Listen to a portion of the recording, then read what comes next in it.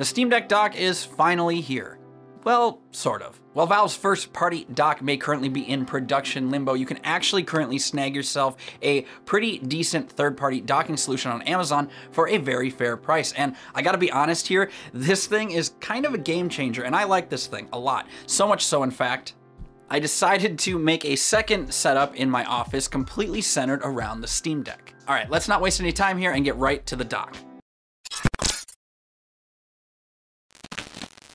This is the Owltree 5-in-1 Steam Deck dock. As of recording this video, you can find this on Amazon, along with other rebranded options, for around $35. The hub has 5 available ports, hence the 5-in-1 name, and those ports include an HDMI 2.0 port that supports up to 4K resolution, a USB Type-C port with support for 45-watt quick charging, and 3 USB 3.0 ports. To use this with your Steam Deck, simply plug in the desired peripherals, set your Steam Deck on the dock, and plug in the attached cable. There is no power cable that is included with this dock, which isn't a big deal considering the price and the fact that you don't really need a power cable in order to make this function with your Steam Deck. But I just ended up using the Steam Deck's included charging cable and everything worked just fine. The setup here is made up of mostly things that I wasn't using in my primary setup. The monitor is an older 1080p 144Hz MSI monitor that I had with my first PC build. The keyboard is the GK61 that I reviewed a while back. And for the mouse, I'm using my old tried and true Logitech G305. Initially, I was going to use this Xbox dongle with the Steam Deck dock, but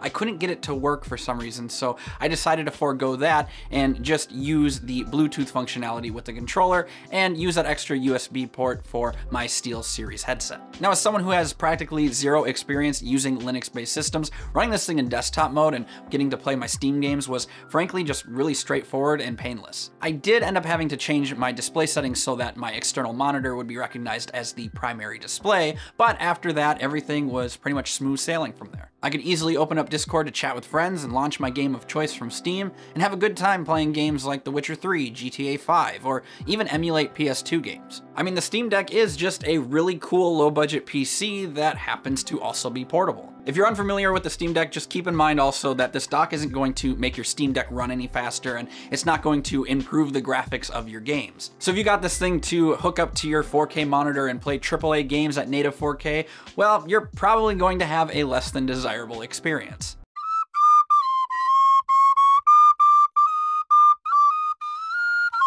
With that said, the Steam Deck offers a lot of versatility, and even more so when you pair it with a dock like this. Whether you want to use it with your TV like a Nintendo Switch, or use it to type up a script for a YouTube video. A dock like this will allow you the versatility of using the peripherals that you wish with your Steam Deck without that unsightly mess that you get with traditional dongles. I mean, using the dock with the Steam Deck has honestly just sort of made me more excited to see what Valve might have to offer with their first-party deck, and yeah, I just think that I kind of want to buy more of these things so I can put them all around my house and have them available at different TVs so I can game with my Steam Deck wherever I choose. If you want to pick up a dock like this for yourself, I'll be sure to leave Amazon affiliate links to this one and others like it in the description down below. And if you have any questions about this product that I neglected to talk about in this video, please feel free to leave a comment down below. And yeah, that about does it for this one, everyone. Thank you again, as always, for watching the video and checking out the channel. Let us know if you like this type of Steam Deck related content by hitting that like or dislike button. Feel free to hit us up on any of our social media platforms, including our Discord community server, all listed in the description down below. And yeah, that's enough rambling out of me. Thank you again so much for watching. My name is Blake, and for all things tech, games, to